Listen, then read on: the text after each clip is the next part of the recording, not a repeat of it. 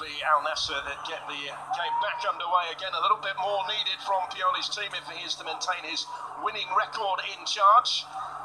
Try and keep the pressure on the leaders Al Hilal. The champions have yet to drop a point so far. Sadio Mane taking over. Brozovic in a little bit of space when he came his way to have a hit. Take the corner. It goes into an awkward area there to be struck, and how it was struck. You've seen him score some big goals like El Nassr, hard and low into the ground. That's what he does. They don't deal with it, and the technique's brilliant, and it's so much power. Since that move from Manchester City, the last of those in the victory at El Khalij in April. His 4 goals last season equalled his career best set with Manchester City in the Premier League. Tavio, a little ball into space for Marcelo Brozovic. Had time to look up, trying to find Ronaldo. Comes instead for Sadio Mane. Deep with options either side.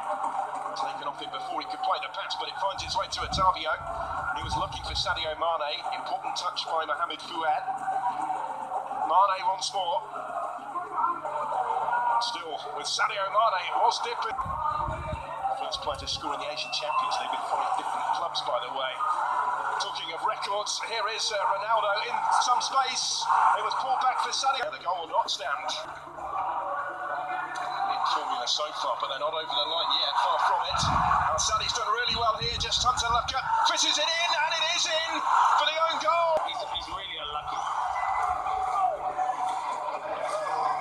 It's a late challenge maybe, but it worked out rather well for Garib. Can he take advantage here? Mane and Ronaldo in the middle. Yellow card is out. Simakan's trying to get hold of the ball. It's Cristiano Ronaldo. It's a goal of huge importance for their winning start, and Stefano Pioli converted, as they usually are, where Ronaldo is concerned. Picks out the corner. Yeah, it's a brilliant penalty. What pressure? There's no pressure. This man don't find pressure. It's a brilliant one, and it's a trademark celebration, and it's probably the only man you've waited on the pitch to take that penalty. SHABAB, who've got one, comes from this corner. Would it surprise you? Not entirely, given what we've seen tonight. Here's Guanca, who delivers that corner. It was there to be attacked. It's still there to be attacked. Big shout for the penalty again, and this time the referee says no.